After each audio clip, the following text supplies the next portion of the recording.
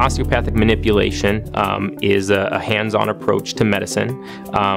We do believe that the body has an inherent ability to heal itself, that manual manipulation and augmentation of tissues, joints, fascial planes can actually improve a person's overall health. They can also support and improve certain disease processes.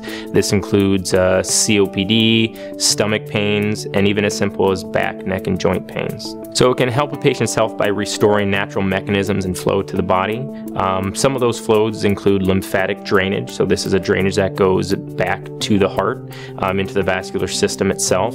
Some of those can be obstructed. The body, like any structure, is built on a framework, and when one of those areas is what we call dysfunctional, it puts a strain on other parts of the body. And this includes nerves, ligaments, tendons, and all those can transmit into pain or even referred pain.